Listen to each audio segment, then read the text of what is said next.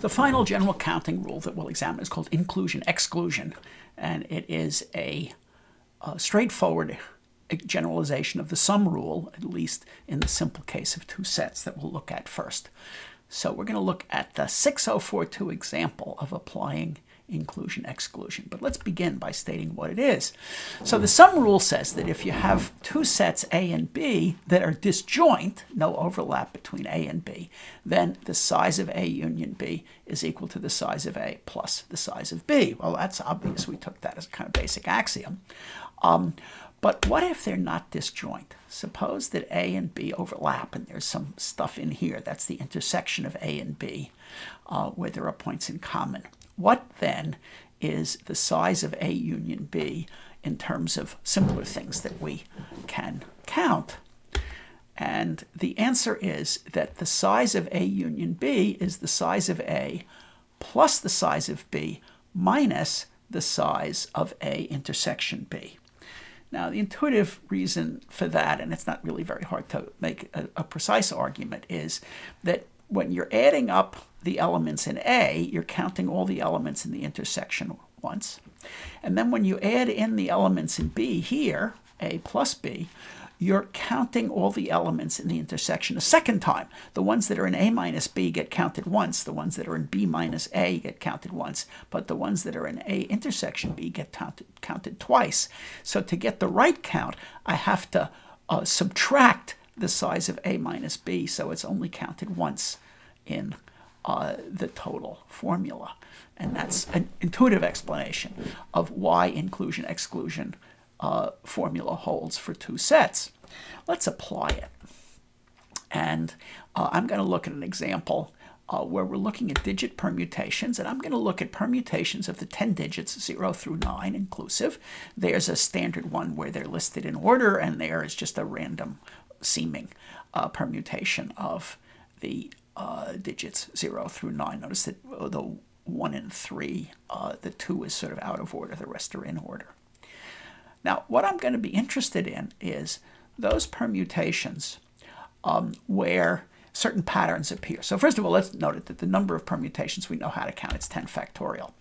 I'm interested in how many permutations have a consecutive 6 and 0, a consecutive 0 and 4, or a consecutive 4 and 2. In other words, two of the consecutive numbers that appear in 6042. Well, the first one does not. There's no 6004 or 42 in this list.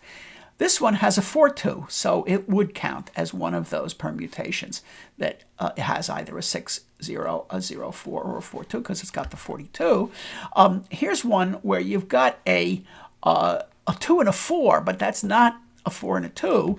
And in fact, there is no pattern here of 6004 or 42, so it's not one of the permutations that I'm interested in.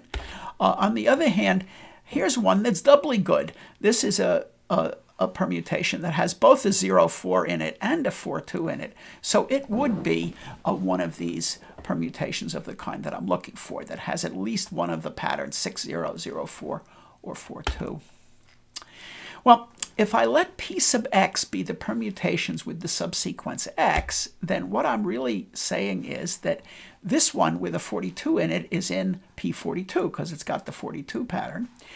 This one with a 04 and a 42 in it is in the P04 set of permutations with the pattern Z04 intersected with the set of patterns that have a 42 in it. So that's what that one illustrates. So what we're really asking for then is the union of three things, the union of P60, P04, and P42. How big is the set of sequences that have a 60 union the set of things that have a 04 union the set of things that have a 42? And as we saw illustrated in the previous slide, these are not disjoint. Well, I've been cheating a little because in order to figure out this one, I'm going to need inclusion-exclusion for 3 sets instead of 2, which is slightly more complicated because I have a union of 3 things that overlap. And let's look at that. So what does inclusion-exclusion look like for 3 sets? If I want to know what's the size of A union B union C, here's a Venn diagram that shows a picture of A union B union C with all possible overlaps illustrated there. And the formula turns out to be you add up A, B, and C. You add up the size of A, the size of B, and the size of C. Yeah?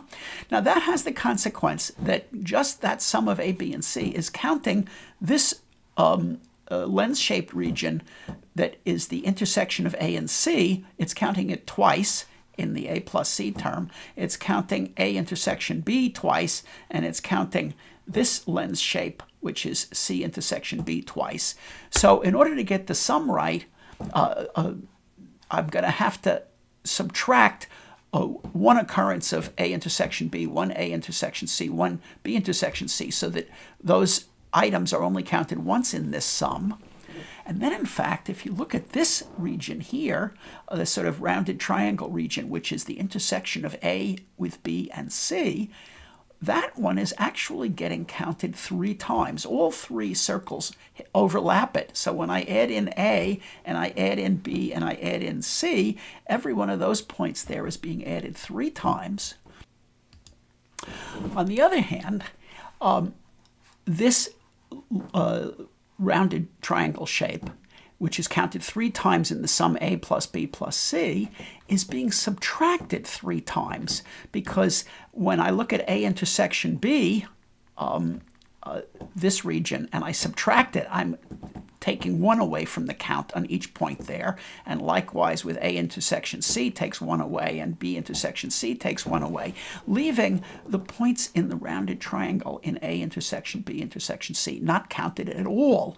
So if I'm going to get the total count right so that every point is counted exactly once, I have to add back in the intersection of A and B and C. So that's an informal explanation of how the inclusion-exclusion formula works for 3 sets. We'll look at ways to rigorously prove inclusion-exclusion for an arbitrary number of sets shortly, but not in this segment. Let's go on and apply the inclusion-exclusion rule for 3 sets to the example of digit permutations with the pattern 6, 0, 0, 4, and 4, 2. And the way to remember this is that the intersections of an even number of sets occur negatively. The intersection of an odd number of sets occur positively. And of course, a single set can be thought of as just an intersection of one set with itself. And so it's also odd and occurs positively. All right. Well, now we can apply the formula and say that the set of permutations that have a 6, 0, a 0, 4, and a 4, 2 is equal to the sum of the number that have a 6, 0, the number that have a 0, 4, and the number that have a 4, 2, minus the numbers that have 2 of the patterns, minus those that have all 3 patterns. And let's count these individual intersections and sets of permutations separately. It turns out that each one is easy to count, which is a typical situation, which is why inclusion-exclusion is a valuable principle, because this thing that is harder to count can be broken up into counting a bunch of other things, intersections, that are often easier to count, and they will be here. So let's begin by looking at P60. P60 is the set of permutations which consist which have a 6, 0 in them. Well, to count them, we can think about it this way. Think of the patterns with a 6, 0 in them as a permutation of 9 items, the digits 1 through 5 and 7 through 9, and the object 6, 0 that you can place anywhere, but it's got to be lumped together. So there are really 9 possible permutations of these things. 8 of them digits, and 1 of them is this pair of digits, 6, 0. And the number of those permutations is equal to the number of permutations with the pattern 6, 0. So the answer is there are 9 factorial permutations with the pattern 6, 0. Same, of course, applies to P04 and P42. The the number of permutations with a given 2-digit pattern is 9 factorial. Okay, what about P60 intersection P42? Well, you can think of this as the same way. You can think of this as saying, okay, I've got an object 60, I've got an object 42, and I've got the remaining digits 1, 3, 7, 8, 9 to permute, and the sequences of 10 digits that contain both a 60 and a 42 correspond exactly to permutations of the digits 1, 3, 5, 7, 8, 9, and the object 42 and the object 60. Now there's 8 of these things, and so the number of permutations of these 8 things is 8 factorial, which means the size of P60 intersection P42, the number of permutations of 10 digits that have both a 60 and a 42 pattern, is 8 factorial. Now that's the case of an intersection where these two things don't overlap. Let's look at the case of P60 intersection P04. Well, if it's got both a 60 and a 04, it actually is the same as having a 604. So the intersection of P60 and P04 is the set of sequences that have the pattern 604, and I count those in the same way. I say, okay, I've got an object 604 plus the remaining digits 1, 2, 3, 5, 7, 8, 9 for a total of 8 objects, and the number of permutations of the digits, of the 10 digits that have the pattern 604 corresponds to the number of permutations of these 8 things, again, 8 factorial. Okay, finally, how many permutations are there that have all 3 patterns, 60, 04, and 42? That, of course, is exactly the same as the set of sequences with the single pattern 6042, the 4-digit pattern. And again, we count that by saying that it's the number of permutations of the digits other than 6042, 6 of them, plus the 6042 object. There are 7 of these, and so there are 7 factorial permutations that have all 3 patterns. So that means that I can go back to my inclusion-exclusion formula for the patterns that have one of the, for the sequences that have one of the 3 patterns, 60, 04, and 42, and plug them in. So I get 3 9 factorials for the first sum of 3 terms. The intersections, we all figured out, each of them were of size 8 factorial, so I'm going to subtract 3 times 8 factorial. And this last term we figured out was 7 factorial. Well, I can think of 3 times 9 factorial as 9 times 8 times 3 times 7 factorial, and this is 3 times 8 times 7 factorial, and I wind up with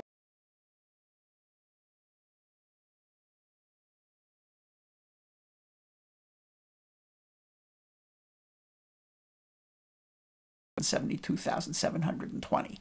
That's how many permutations of the digits 0 through 9 there are that have one or another of these 3 patterns. Turns out that's about 27% of the 10 factorial permutations of 0 through 9. So that's the significance of this, of applying this disjunction of constraints, this union of having either 60, 04, or 42.